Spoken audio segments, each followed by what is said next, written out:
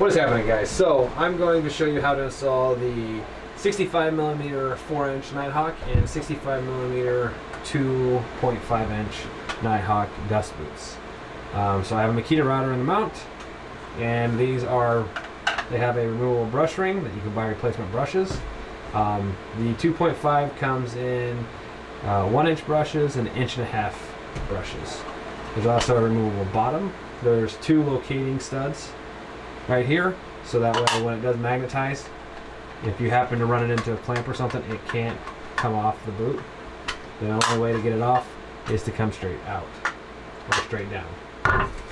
The hose port is slightly past the acrylic. That way if you use a really rigid, like strong hose or whatever, if it does start to pull, it actually ends up grabbing on the corner there and it can't pull out. I use a rigid dry back hose port on mine, and you can just push it up on there and it stays on there really well.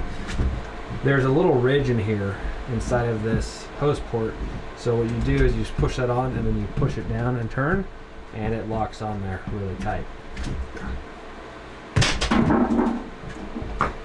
So you have the acrylic piece. These magnets will be facing upwards, and you'll just take this and you'll just mount it flush with the bottom of the Makita router. And what I mean by that is you'll mount that metal piece and this acrylic flush to each other. Then you take the bottom and you slap that on and your brush rings. And then your hose port. And that's all there is to it. You just install it like that. Now, the way I designed this is that this hard plastic and this collet nut are pretty much on the same plane. There is some adjustment in there. You can adjust it up and down if you need to, but what I've seen a few people do is that they'll adjust it all the way up like that, throw it on the Makita router, and then they cut off all suction. That's a no-no. You want at least about a 1/4 inch space, a little bit more. I'd probably go with 3/4 inch space overall, which is about where it's mounted like that, but you can get away with going up a little bit if you need to.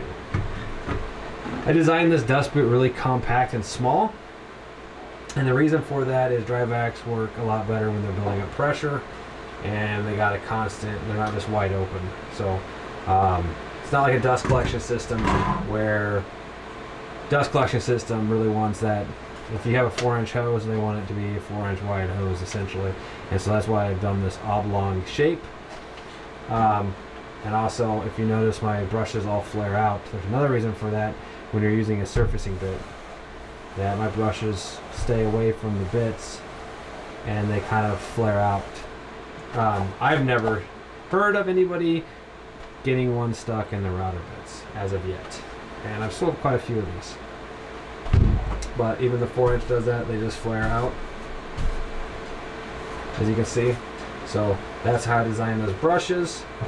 The 65mm 2.5-inch dust boot also has a Finley adapter and a Fez tool adapter, and I don't have a 1-inch adapter. I probably need to make one.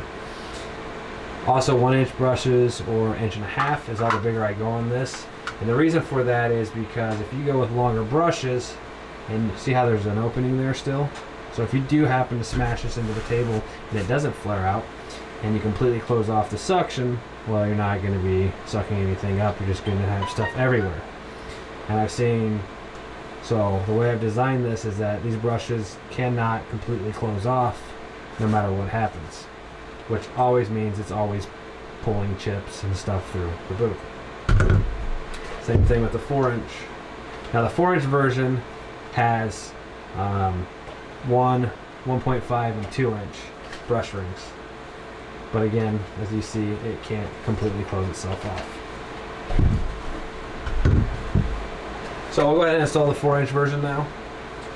Again, 3 parts, replaceable brush rings, and then location pins, so it can't come off. And the magnets are really strong. They don't come off. I mean, they're on there, so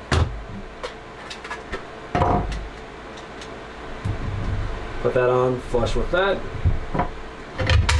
Put the bottom on. Brush rings will click in. And that's how you install it, the same way as the 2.5 version. The one thing with the 4-inch version is you can go down deeper because you can't close off the suction. But I've never had an issue with that. I've always just ran my boot where it's pretty much the collet nut's sticking out just a hair or it's flush. Anyways, if you guys have any questions, leave them down in the comments below. Feel free to shoot me a message on Etsy or shoot me a message on Facebook or whatever. I appreciate you guys watching this and watching the installation video of the Nighthawk Dustboot. And for everybody who supported us, I really appreciate it and thank you guys from the bottom of my heart. And hopefully I'll be making a lot more videos soon of me really pushing the Infinity CNC machine. And I cannot wait to get my Elite. I have an Elite coming and I cannot wait. So thanks for watching, guys. Take care, and I'll see you around.